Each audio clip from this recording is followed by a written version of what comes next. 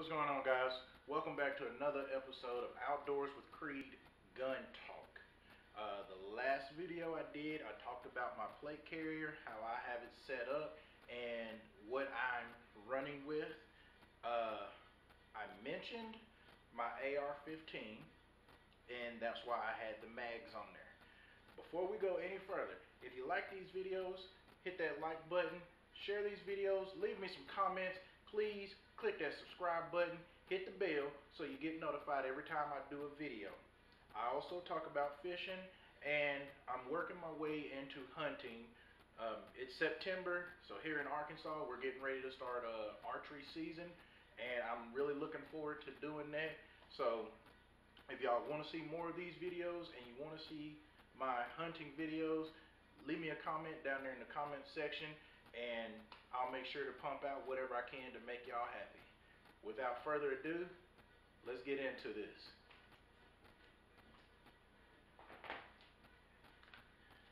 So, as I said, today we are talking about my AR-15 and how I have it set up.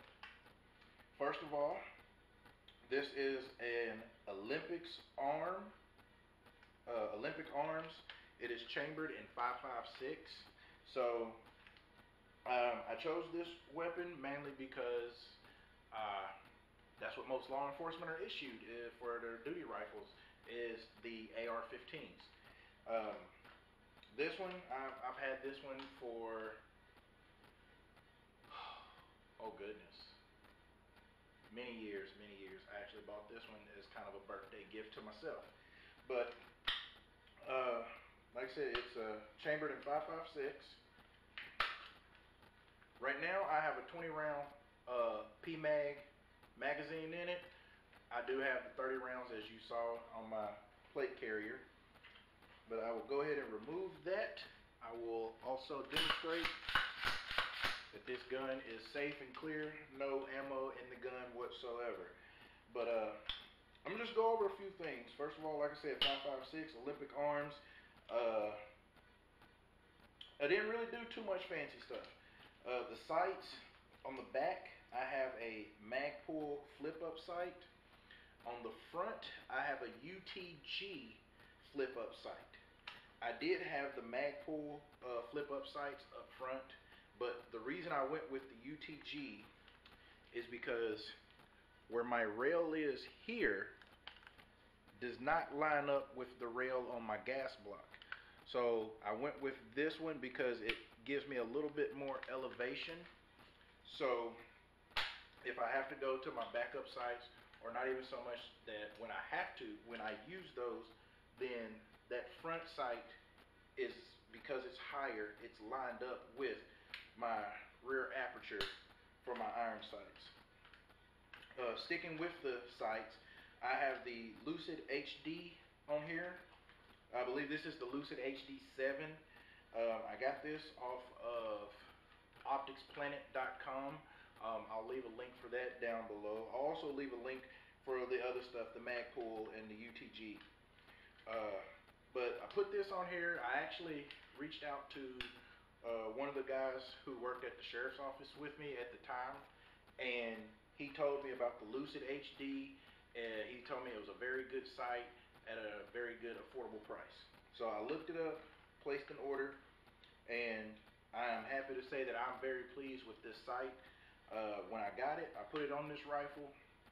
I took it outside, and I just did a bore sight using a laser bore sighter to set this, and I think I set it at about 100 yards maybe.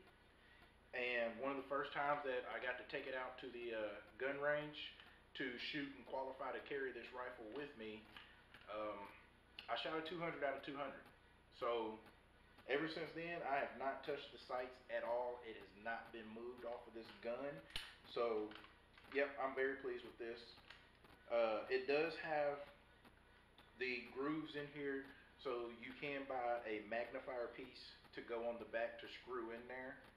And I have what they call the honeycomb. I don't know if you can see that, but basically it honeycombs, so if I happen to be out somewhere and the light hits my lens here, it won't reflect and give away my position because of the glare from my lens on there. But it doesn't obstruct my view at all, so that's a bonus. Like I said, the ATG flip up sight here on the front.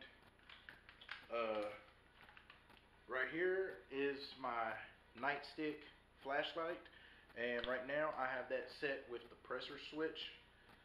So it does have a button here that I can push for continuous, or I just use the pressure switch for momentary use. Yeah, I went with that light for one because it is a very, very bright light. So very bright, but then it's also very affordable. I picked this up at a local law enforcement store right here in Little Rock, Arkansas. It's been bought out by Galls.com, but for those of you in the central area, I am talking about Cruise Uniform is the name that it used to be under, but now it has been bought out by Galls.com. I'll leave that link down there in the description box as well. On the front here, I decided to go with the Magpul furniture. It's made out of a plastic or more of a polymer, so it's lighter than your regular quad rails. I haven't tried all the other rail systems that are out there. They might have some of the metal ones that are light as well, but I went with this one because the Magpul was more in my budget, and like I said, with it being lighter, then it lightened up the gun a little bit. I have the M-LOK rails on both sides. On this side here, I am planning on putting a laser, which that'll come later on. The light mount is the Magpul offset, and the reason I went with that was because this flashlight also comes with the on and off cap right here. So if I have the gun up, scoot up so y'all can see what I'm talking about. If I have the gun up here, my thumb will be right there on that button. I'm gonna turn this way a little bit. My thumb would be right here on the button, so I would still be able to manipulate my light if I had that switch on there. But right now I'm running with the momentary switch. So whenever I have the gun up, slight squeeze, and I can turn that light on, loosen up the grip. I still have control of the gun, but I just don't have the light on that will end up giving away my position. On the bottom, went with the Magpul, I believe that's the MOE foregrip. I'm not a big fan of the angled foregrip. I have, held a gun that had that, and it is good. And it just, I guess that's just one of those things where it's a personal preference.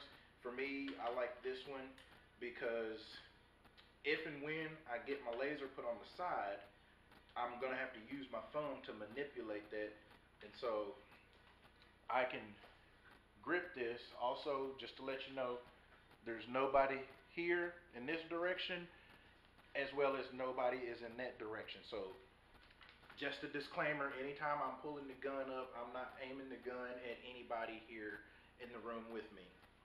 But as I was saying, when I get my laser on there, I can still hold my gun here and be able to move my thumb around while maintaining control of the rifle. Maintaining control is very key when shooting any gun. You always have to have control of that weapon, because once you pull that trigger and you send that round down range, you can't go take it back. So if you hit something that you were not intending to hit, that's on you. But working my way back some more, right here on the side, I have the Magpul BAD lever, and BAD just stands for Battery Assist Device. Basically, when your bolt is locked to the rear, whether you're putting in a fresh mag or you are doing a reload, I will demonstrate. Okay, magazine. Okay, you can still insert the magazine and push the button here to charge it. send that round forward. Now, where the bad lever comes into play is when you have fired your rifle and your last round, you fired your last round and you're empty. Whenever you drop that magazine, whenever you drop that mag out, you put a new one in, your finger is already in this position here, because safety is key. And some of y'all might know what I'm talking about when I say this. If you don't, go find Black Hawk Down and you'll understand it. But the part where they were on the base and the I believe he was a lieutenant, no, it was captain, was fussing at one of the Delta guys about his weapon not being on safe, and he told him, this is my safety. So that finger is here in the safe position. You put in that fresh magazine, instead of taking your left hand and hitting the button on the side, I can keep my hand here while raising my gun up to get back on target. I can take my finger and hit that lever, and now I have sent the bolt forward, charging my weapon and putting a round in there, and now I'm ready to get back in the fight and keep going. If you're new to shooting AR-15s, I would suggest, and actually, let me take that back.